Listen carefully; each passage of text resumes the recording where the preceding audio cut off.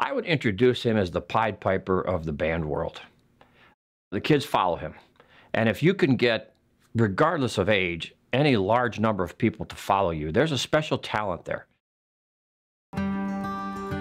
Hello, my name is Scott Freeby. I am the Director of Bands at Dwight D. Eisenhower and Susan B. Anthony Middle Schools in USD 383. I'm also an Assistant Director of Bands at Manhattan High School. So my day is filled with fun and excitement with young people.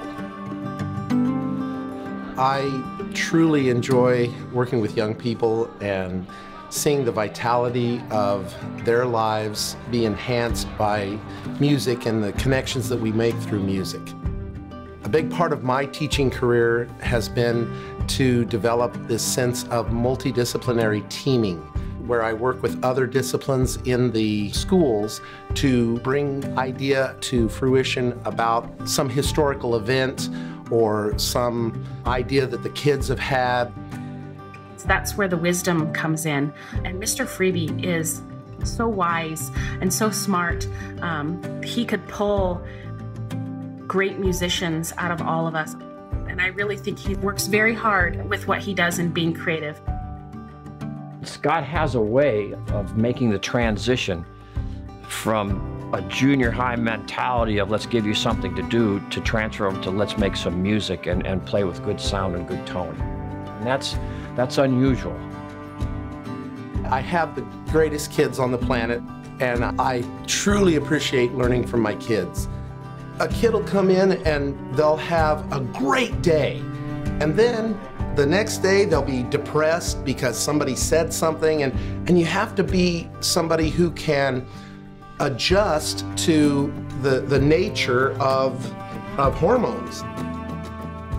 Mr. Freeby did change my life. After 2 weeks of band, I went up to him and I said that that band just might not be for me and that I was looking at quitting after only 2 weeks. So he called me into his office after school. A couple seconds later, he handed me a tuba and I immediately fell in love with it, and I'm still playing it to this day. And that's what I'm hoping to do for my students when I get out and I become a teacher.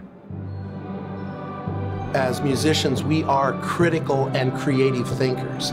As musicians, we are self-directed learners. We have to go home and practice. We're community contributors. We put on concerts for the community, and we're quality producers. All 21st century learning skills that develop in different mediums and different ways as education brings them out. I taught out here in Idaho for 7 years, and I had 3 students go on and become band directors as well.